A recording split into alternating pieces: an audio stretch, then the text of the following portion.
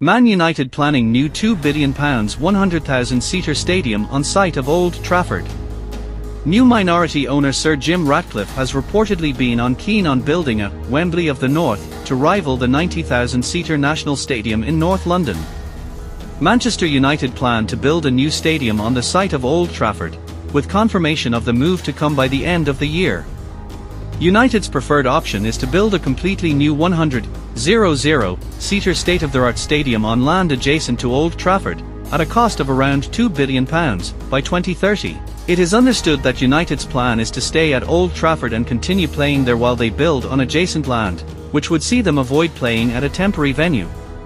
The other option is to redevelop Old Trafford, although that would present logistical issues, including having to reduce attendances from 75,000 to around 40,000 while the work was carried out or play at an alternative venue.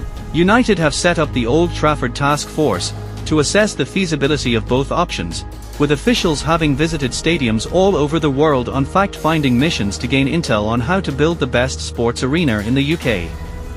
Those stadiums include the Bernabeu, Nou Camp and the 70,000 capacity Sophie in Los Angeles, arguably the finest sports arena in the world, where United lost 2-1 to Arsenal in a pre-season friendly on Saturday.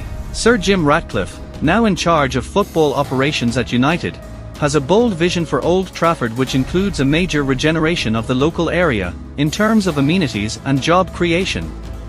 The SOFI project did just that, at an overall cost of around £4 billion, funded by Arsenal owner Stan Kroenke, with the Hollywood Park area around the stadium boasting a 6,000 concert venue, apartments and hotels. United see Sophie as a blueprint for their own grand vision for a new Old Trafford and the subsequent regeneration of the surrounding area that such a bold stadium transformation would bring.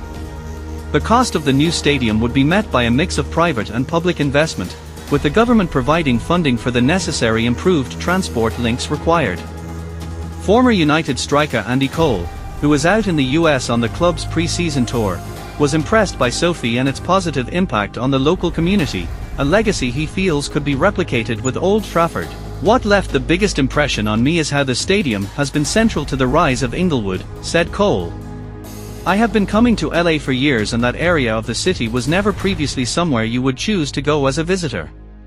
To see how it's become such a thriving neighborhood, with Sophie at the heart of it, is an inspirational example of inner-city regeneration. I don't draw this comparison lightly, but you can see a parallel with the opportunity back home in Manchester. A new or redeveloped stadium at Old Trafford could be the focal point for revitalization of the surrounding area. Manchester United fans and everyone in the north of England deserves a truly world-class stadium, and SOFI set the standard to aim for. This is the kind of arena the best players in the world want to be playing in and fans want to be experiencing."